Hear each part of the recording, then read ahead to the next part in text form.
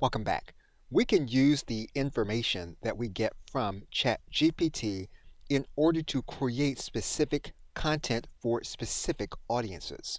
For example, we can take our qualified information and we can use it in order to create a specific outline that we can use in order to compose presentation content.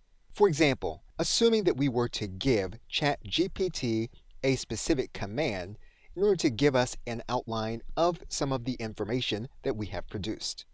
And we would then give ChatGPT the commands that we want it to undertake. Once we have the content that has been generated by ChatGPT, we can then look for references. One of the things that we don't know is whether the information that we have is accurate. And so what we need to do is we need to be able to search to determine from reputable sources whether the information that we have is accurate. What we can then do is we can ask ChatGPT to give us reference information for our qualified list.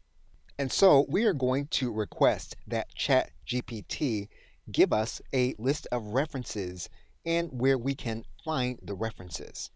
We are then going to click Enter.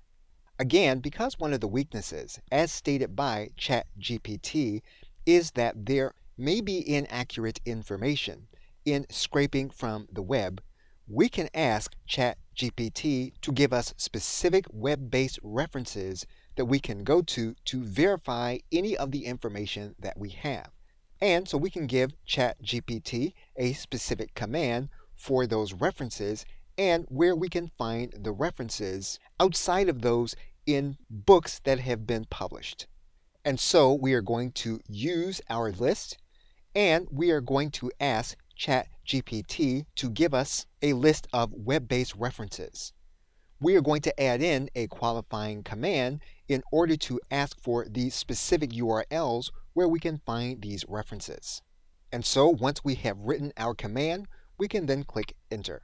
So basically what we have now done is we have now created a system of references for the information that we have asked ChatGPT in order to retrieve for us.